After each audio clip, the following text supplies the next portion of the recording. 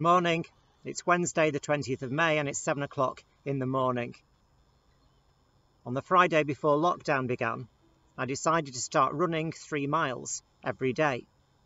I was aware that much of the usual structure and routine in my day was not going to be there, and I felt it would give me some discipline. So here I am on my 61st 3-mile run, and I'm at the top of the field above Chapel Hill in Skipton. One of the things I decided to do on my runs was not to listen to anything while I was running. Usually I have an MP3 player and listen to something I've downloaded. However, I decided to try and be more aware of what was going on around me, to pay attention to the things that I normally miss. Over the last weeks, I've seen all sorts of things: sheep, rabbits, llamas, cygnets, ducklings and goslings, cherry blossom, apple blossom, hawthorn blossom, cow parsley, campion and wild garlic. I've heard all sorts of birdsong, listened to sheep and cows and enjoyed the chatter and laughter of children and the ringing of their bicycle bells. I've marvelled at the colour of the trees as the leaves have unfolded, and I've delighted in the ever-changing sky. I've also smiled and waved and chatted to folk I knew and folk I didn't. I read an article last week about Jane Perrone, who works in Bedford and is a keen plant and garden journalist. She's been going around writing in chalk on pavements. If she sees a plant, she writes its name next to it. She said, "It's just a way of putting a big arrow towards things people haven't noticed. When I'm walking down the street, I have my plant glasses on. I'm looking in every crack in the pavement. If you start having curiosity, it's amazing how much you see."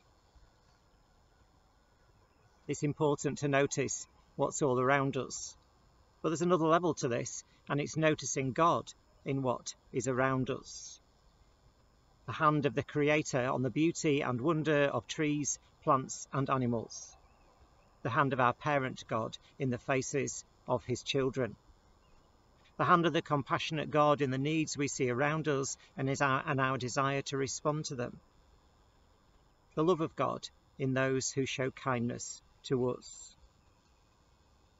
I know that not all of us have the blessing of being outside, but even if we're confined to our homes, we can be aware of God in the news stories that we hear, in the phone calls we share, in the view from our windows.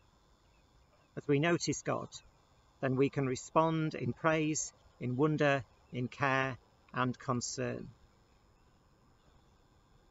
I said this was one of my favourite places. It's because from here I can see all over Skipton.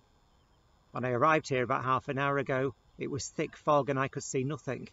But fortunately now it's clearing and you can see Skipton unfolding behind me.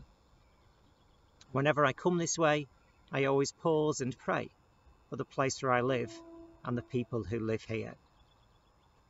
Let's pray. Loving God, let's pause and pray for the communities where we live.